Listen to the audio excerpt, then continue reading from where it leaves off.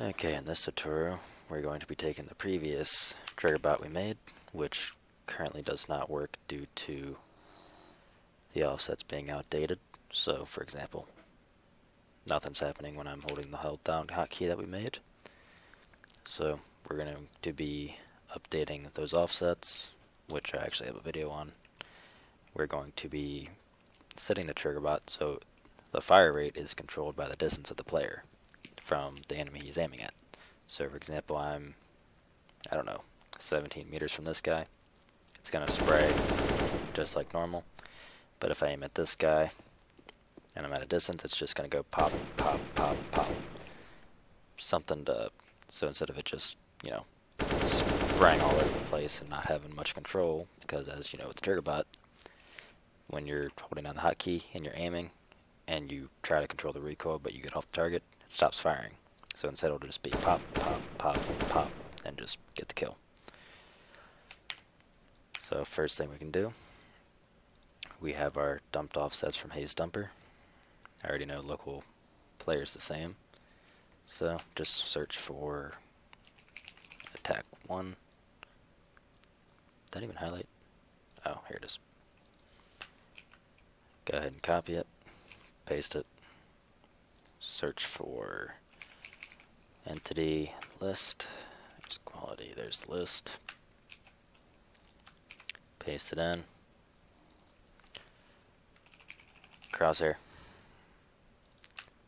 copy that, paste it in, and just, I'm pretty sure the local player didn't change. Yeah, it's the same. The only other offset we're going to need to add now for this is the vector origin, which is our x, y, and z coordinates. So just search for origin. There it is. So and that offset is 134. So we're going to make a new offset, vec origin, and just vector origin equals, well, that. I'm also going to show you how to make your own kind of vector that makes it really easy to hold x, y, and z, well, positions. So the logic behind this is we're going to call handle tbot if we're allowed a tbot, well, Triggerbot, such as if this button is being held down or if F2 has been toggled. So it's going to call this function. It's going to go to check tbot. It's going to run through the checks. So if the thing we're aiming at is not on our team, well, first of all, if the thing we're aiming at is a player, like the ID returned, what it returns is actually a player or a bot, we're going to run through all this crap. Then we're going to do the check. If that player does not equal our team, so he is an enemy, and he is alive because his health is greater than 0, we're going to call our function to get the distance between us and that entity, and that in turn is going to set a delay on the Triggerbot. So we're going to go ahead and make a new variable, just int tb delay, and we're going to go ahead and just, for example, sleep val.tb delay. So we're going to assign, generally what I like to do is get the distance from us to the player and just literally multiply that by 3 times 3 for just kind of as an in general base to go off of, as that's just a good, pretty much a good control that varies properly depending on the distance. And another tutorial on top of this later, we will be going over how to get the weapon ID so we know exactly what weapon we have in our hands, and we can alter what that delay is. So for instance, like a rifle such as the AUG, where you actually can look through the optic, that is very easy to hold on control and doesn't really bounce around a whole lot when you're spraying. So that can have a higher fire rate than something like the AK or the FAMAS, for example. So we have our quote-unquote delay here. Now we can go ahead and make that little vector, well, what we're going to use to take in the vector. So we're going to make a new structure, struct, we're going to call it vector, Now in here, we want to get our x, y, and z coordinates, and those are always generally going to be floats. So we're going to make it a type float. We're just going to have x, y, and z. So when we read it in, we're going to read it into the vector, and it's going to store the positions in x, y, and z when we do a read process memory. So that way when we want to access it, such as that whatever vector my vec dot x equals 10, we can access it. Well, not exactly like that, but so pretty much we can use the dot operator so we can access x, y, and z, which you'll see here in a second. Alright, so we want to have it, we want to have it in here. So if the player is able to fire, we're going to call the function to set the delay. So we can go ahead and just make that. I guess just call it get distance. Now we can easily get ourselves, so pretty much the offset reads off of the local player / entity and the vector origin offset.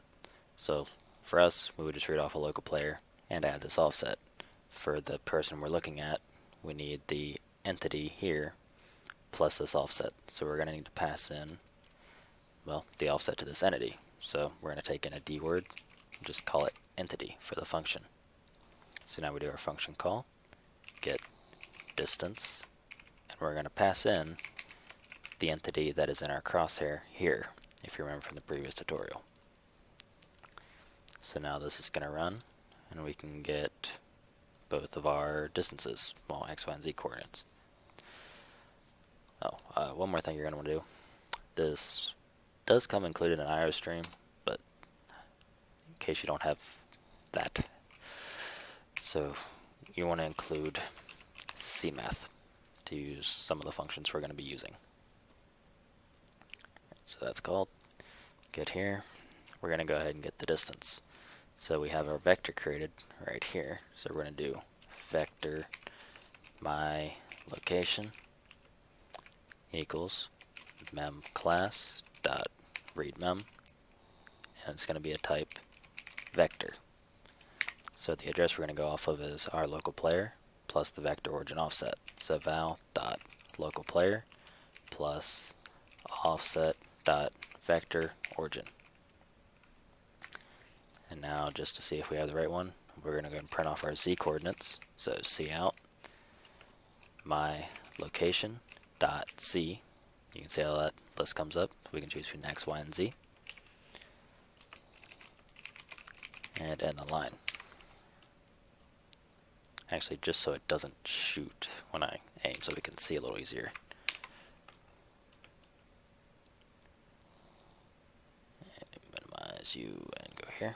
Alright, so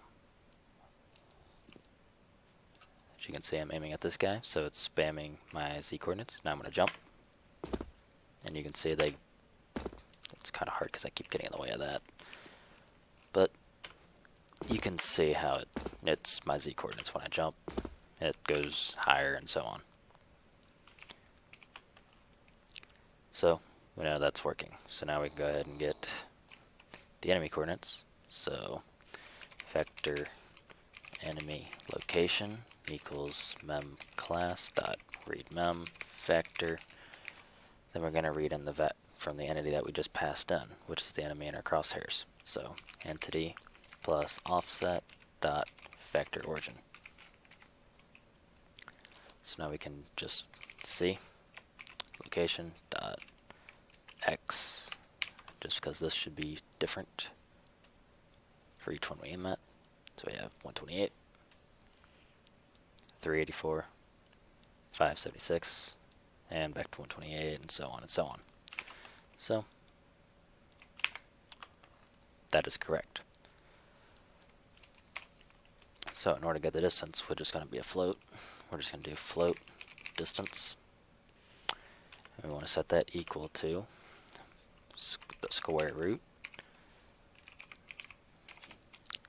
of my location minus enemy location to the power of 2.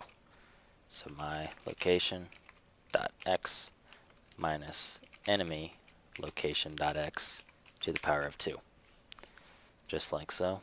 Now we're going to do that for y and z. To save time, I'm just going to copy it. So plus the same thing for our y, plus the same thing for our z. So for the second half, change this to y. For enemy, my location and enemy, change the last portion to z, and again to z. Now, this won't give us our exact location because it's in, I believe by default it's in units, which is what CS reads by. So units, for example, standing on flat ground, your eye level should be, I think it's like 64 units above the floor. So in order to convert this to meters, we need to multiply it by 0.0254. And that should return the distance in meters. So now just to check, we can print this out. So C out, distance, and end the line.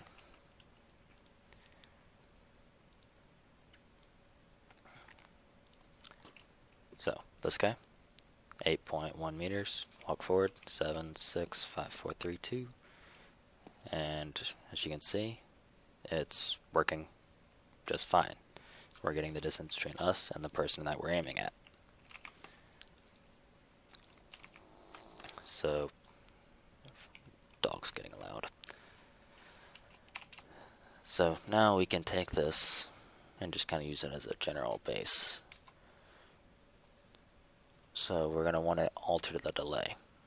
So we can set the delay to, I think I already said, but I generally use distance times 3.3 to get pretty much the value that I like for, well, me personally, the delay between shots.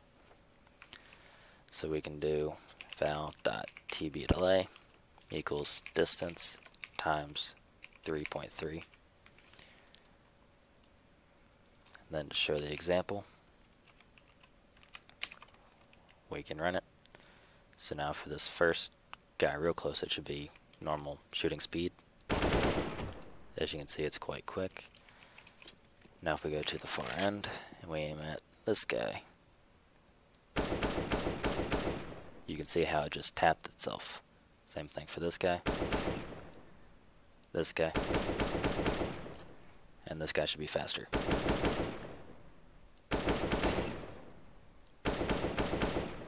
You can see how that's working. And when you go back close,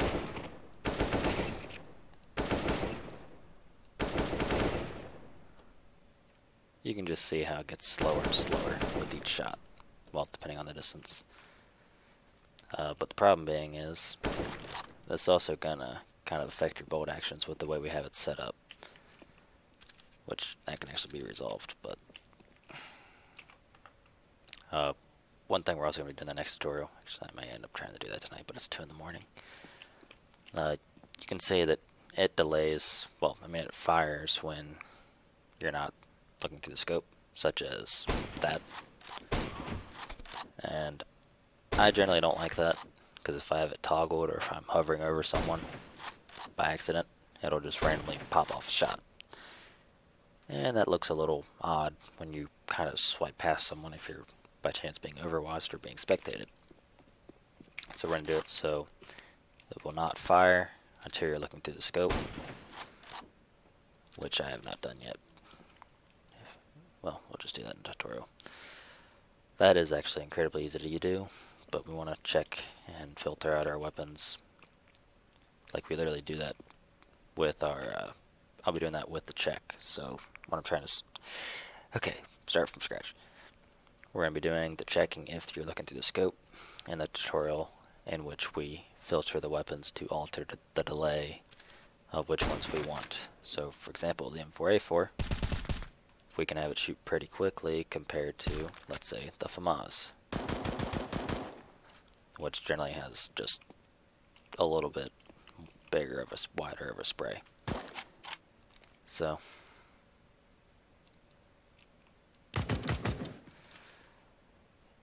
yeah, I guess that's actually literally it for all this one. That's very simple. Just to go through and reiterate. Where is it?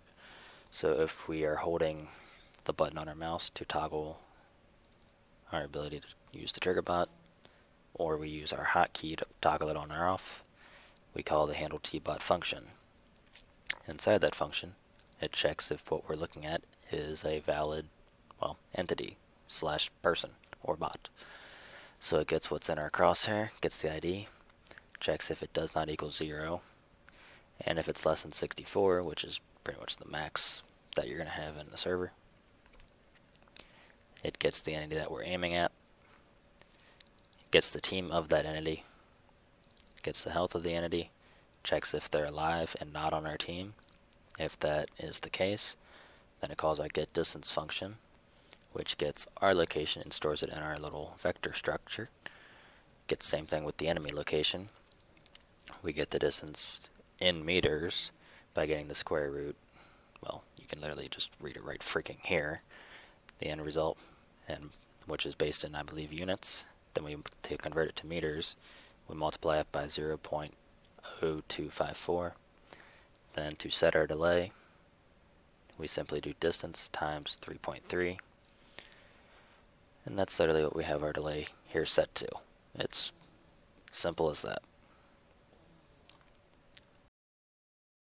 Thank you so much for watching. As always, if you love guided hacking, please like and subscribe and share our videos with your friends. If you want to donate, guidedhacking.com/donate. You can use PayPal, cryptocurrency, or become a patron on Patreon. That's patreon.com/guidedhacking. Thanks again for watching, and stay tuned for more.